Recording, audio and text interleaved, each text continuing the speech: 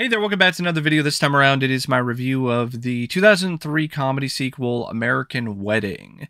Now, American Wedding is the third film in the American Pie franchise, and this is the first film in the series that I legitimately didn't care for. It's an acquired taste. For some people, they have an acquired taste for it, and they enjoy it quite a bit. I'm not one of them, though.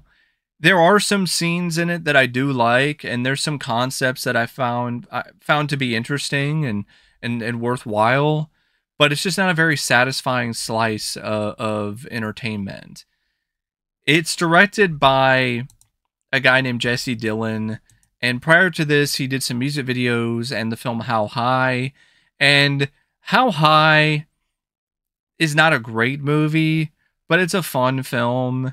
And I think that made him a little bit better suited for directing an American Pie movie than the previous director of American Pie 2. Because that guy just did like a rom-com and a pretty bad one at that. How High is closer to the target audience than Say It Isn't So. So I think Dylan's direction actually is pretty decent. I think it's actually a step up from what the franchise had in the previous installment.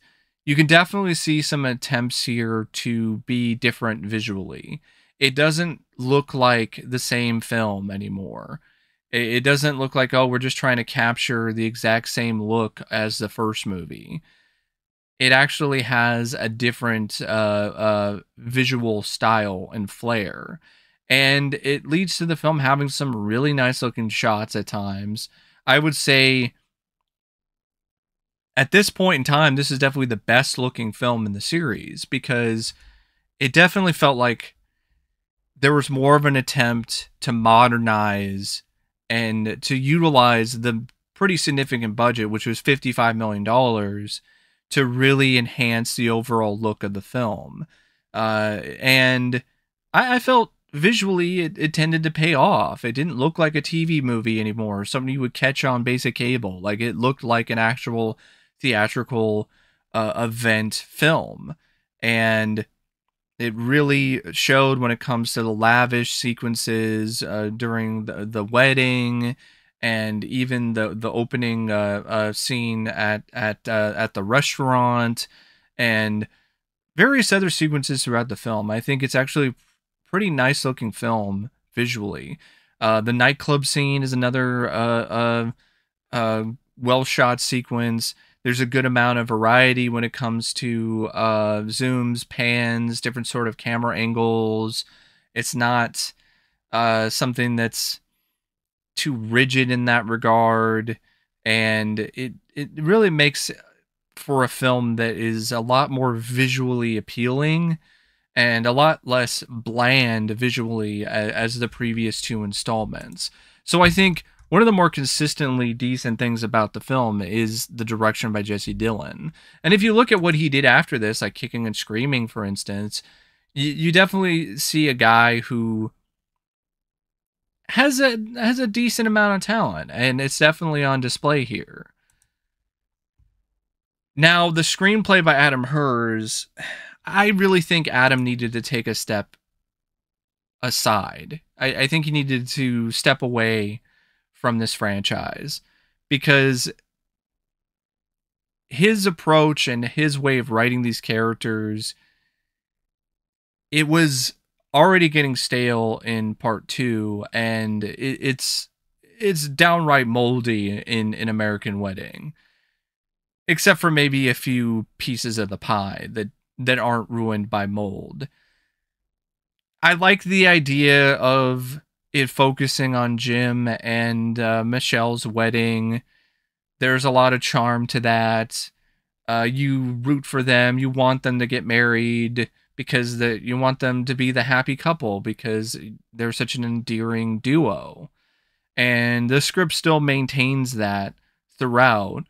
And Jim and Michelle are definitely the biggest and best aspects of the script story wise. Other than maybe Stifler's arc, because Stifler's arc I legitimately liked as well because of the fact that you actually see some growth with this character, which is something you didn't see previously.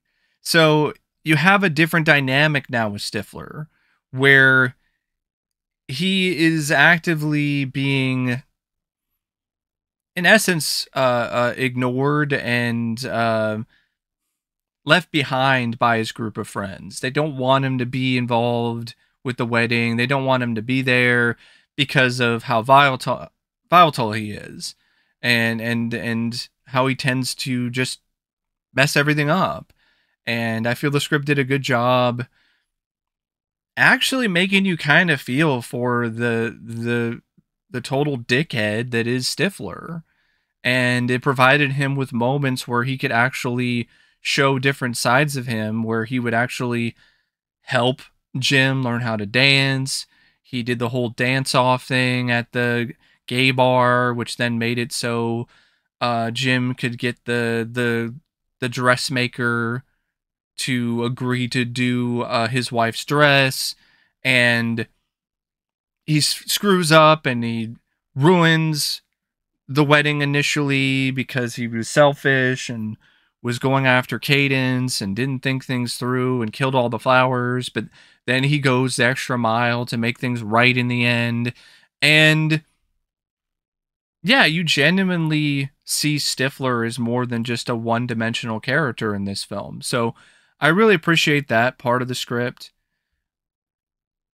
But you get more of the same stuff with the other supporting characters.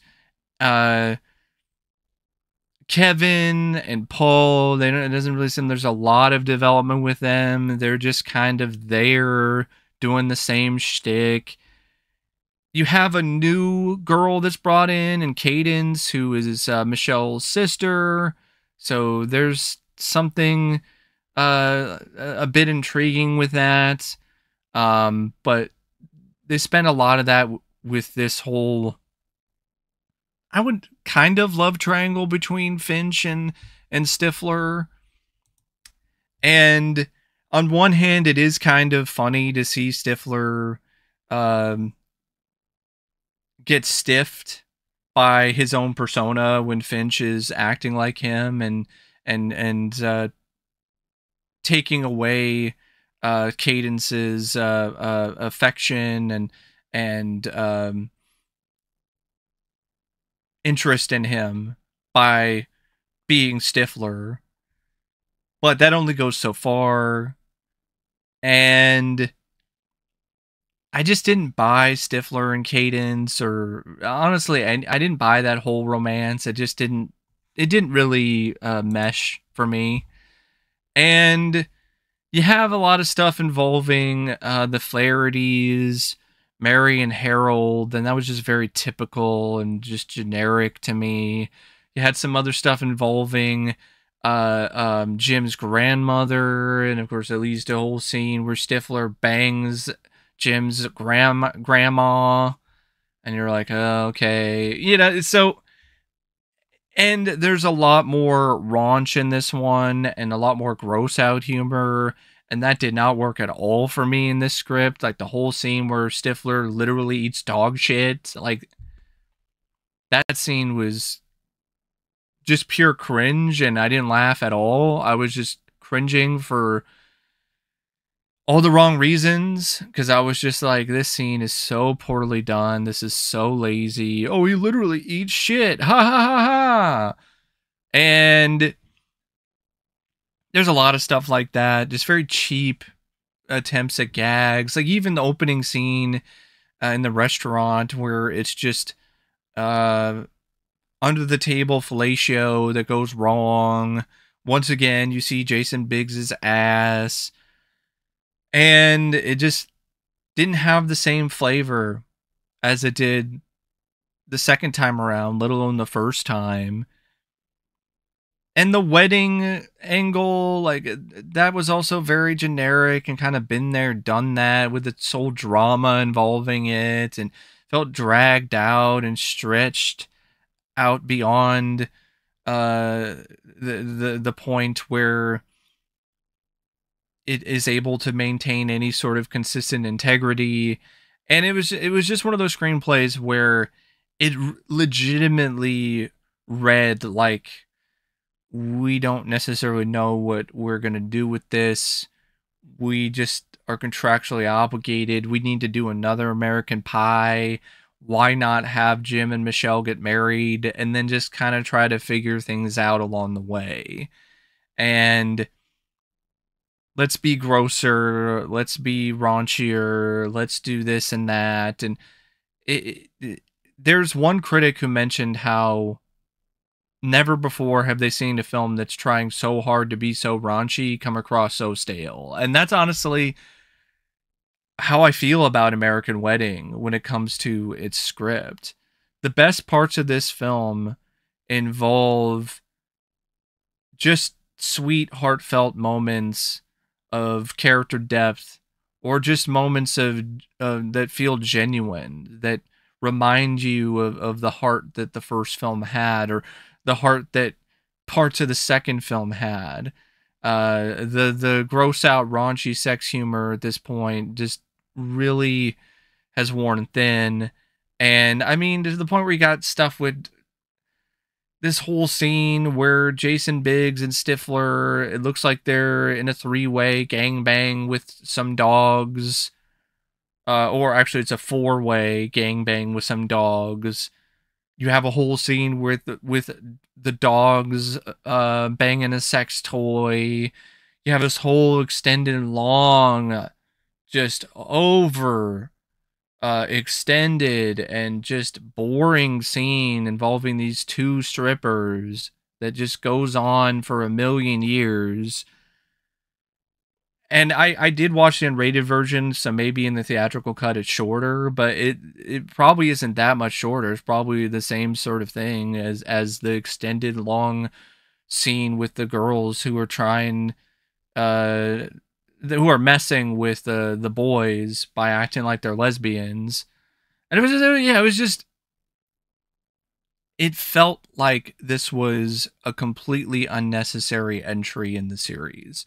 And tonally, it just felt off in comparison to the other two films that began the franchise. The cast is trying. I mean, this cast is still good. They still have chemistry. They still work well with one another. Definitely missing a lot of the other key players, though. So that's also something that doesn't help the film. I mean, Chris Klein's not here. You don't have Mena Savari. You don't have a lot of the other people that were in the first two. You don't have Tara Reid. So you just have Jason Biggs, Seann William Scott, Alyson Hannigan, Eddie K. Thomas, Thomas Ian Nicholas. Eugene Levy has more screen time as Jim's dad, but it just seems like he's not given a whole lot to work with, so it's not really that good. You have newcomers like January Jones as Cadence, who's fine, but the screenplay didn't give her the best role to work with, so it only goes so far. Deborah Rush and Fred Willard, they're okay as the Flahertys, but it's another thing where the script is just giving them a lot of very just generic, typical, been there, done that sort of stuff with the in-laws. Eric Allan Kramer was fun as Bear, the guy who is a patron at the gay bar who befriends Stifler. I thought he was pretty funny, actually, and had his own bit of charm and was enjoyable when it comes to the scenes that he's in. Jennifer Coolidge is Stifler's mom, just there for another cameo. Another bit of fan service where she shows up at the end and Finch bangs her again. I guess you don't actually see them bang, but, you know, she's like, I got a room, let's go. And it's just as scintillating and funny as it was the second time around, which wasn't really that scintillating or funny, at least not to me personally. And yeah, it just felt like if the second film was sloppy seconds, Like, this was a distant third, like a very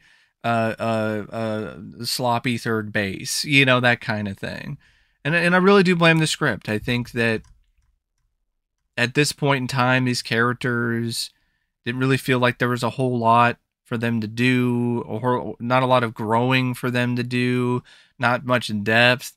And Adam Hurst, it just seems like so much time had gone by.